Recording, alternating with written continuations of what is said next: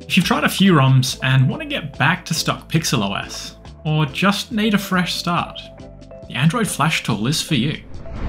It's as easy as 1, 2, 3, and the web interface does it all for you. The first step is ensuring you have the required drivers. If you've already dabbled with a custom ROM, you'll likely already have these.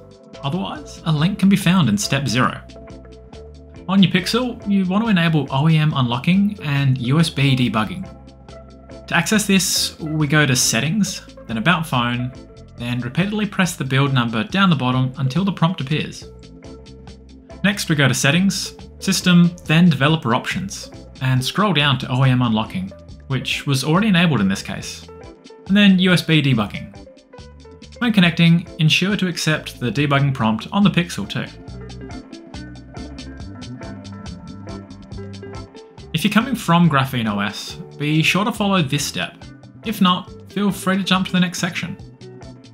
As GrapheneOS adds a non-stock key as part of its installation, this has to be removed before reverting things back to PixelOS. To do this, we want to put our Pixel into fast boot mode. This can be done by shutting down, then booting up while holding the volume down button.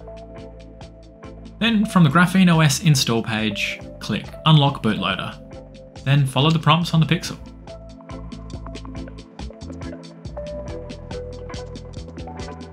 Then scroll all the way down and click Remove Non-Stock Key.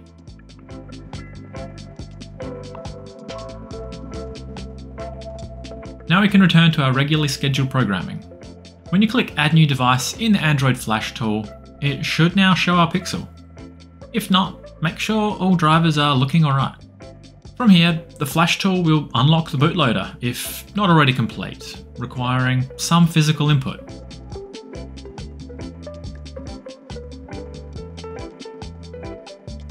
It will then automatically select the appropriate build, download and install it, all like magic.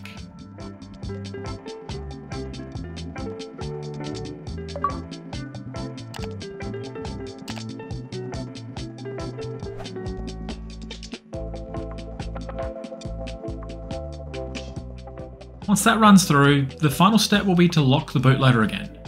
Follow the prompts on the Pixel and then reboot.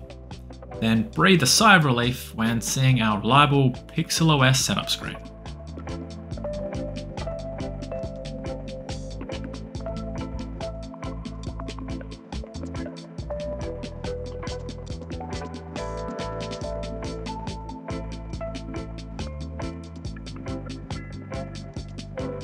A few random issues that you may come across.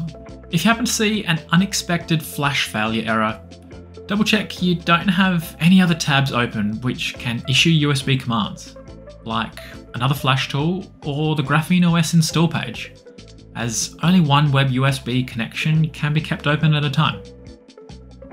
Then, if you get an error when clicking Add for the first time, where it can't fully inspect the device, as the text says, double check your Pixel for the USB debugging prompt and accept it.